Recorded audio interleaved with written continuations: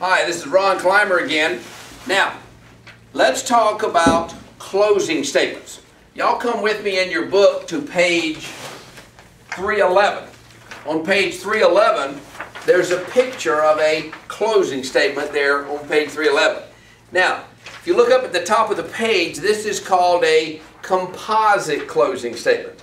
It's called a composite closing statement because it has the buyer on one side, the seller on the other, and the information running down the middle of the page. Now, actually, if you look at page 310, you will see the buyer's closing statement, which is one side of page 311.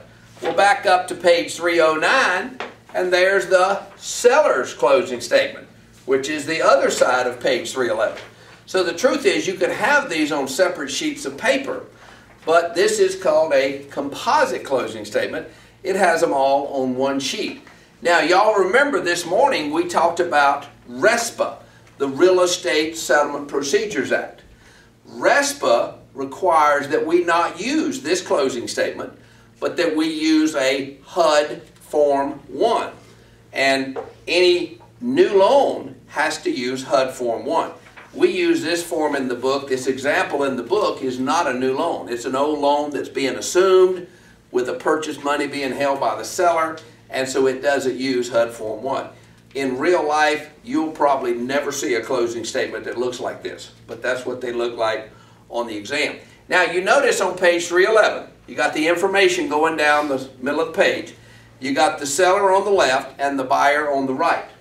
Now, you've got two columns, debits and you've got credits. Now, if y'all don't know what debits and credits are, let me tell you this. When you go to a closing as a buyer or a seller, there's one or two things going to happen. You're going to have money coming at you, which makes me smile. That's called a credit. You might want to draw that picture at the top of those two columns on page 311. Or you're going to have money going away from you, which makes me frown. That's called a debit. And you might want to draw that picture right there next to the debits. So the debits are the frowny faces and the credits are the smiley faces. Are y'all with me on that? Now, let's just take a look. What's the first item? The total purchase price. Well, who's smiling about that? The seller, is that right?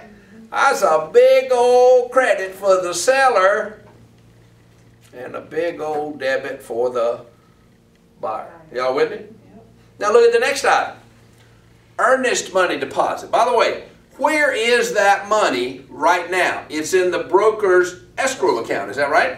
So it's in the broker's escrow account, and that money is going to flow onto the buyer's side of the ledger as a credit to the buyer. Smiley face credit to the buyer. Seller has no concern with that money. It doesn't even show on his side of the ledger. Does that make sense? Yeah. Now, in this example, we have that $59,000 mortgage that's being assumed by the buyer. It's being assumed by the buyer. That means the seller, he's selling his house, but the seller owes that debt, that $59,000 debt. The buyer is going to take over that debt. Well, closing statements are about cash today. There's $59,000 cash that the seller ain't getting. Frowny face debit to the seller. And there's $59,000 that the buyer doesn't have to come up with today. Credit to the buyer. Does that make sense? Yeah.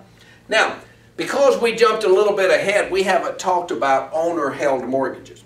But you see, you got that little $3,600 mortgage there that the seller is holding. The seller's holding that mortgage.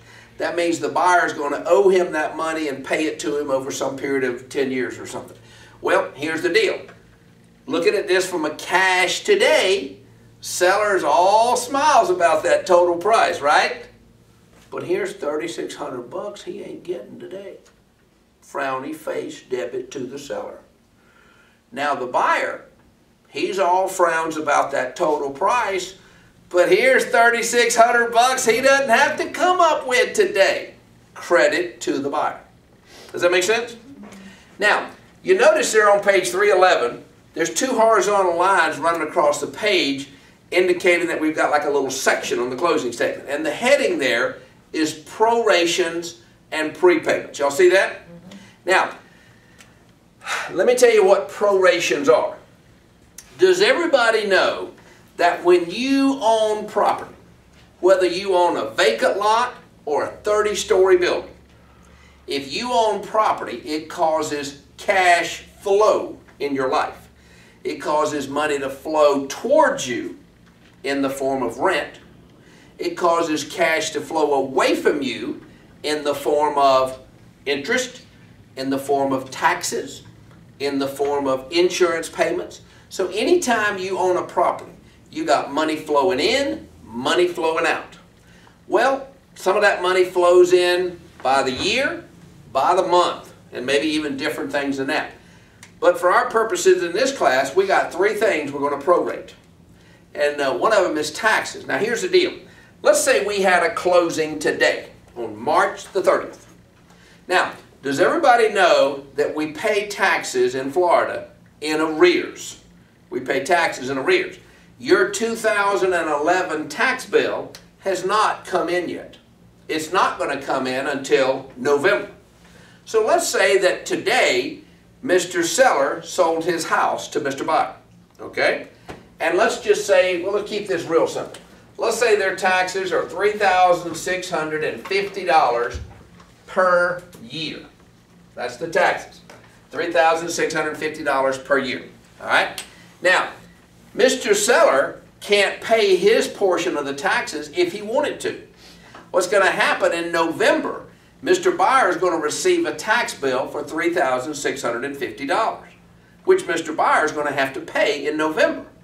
But Mr. Seller has owned the house for 3 months in the beginning of the year. So what's fair is we figure out how much Mr. Seller owes, and he turn it over to Mr. Buyer at this time, because he's going to be forgot the buyer's name by November. Are y'all with me? Yeah. Now, first thing let's do, let's figure out how much the taxes are per day. All right? $3,650. How many days in a year? Y'all want a few minutes to think that one over? 365, you said? Okay.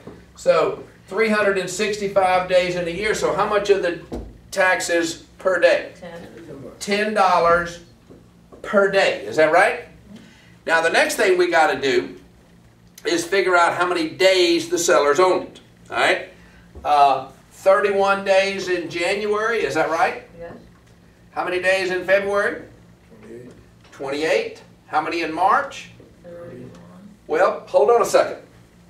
If we were having a closing today on March the 30th, we're having a closing on March the 30th. As a matter of negotiation between the buyer and the seller, we would have already decided who owns the day of closing.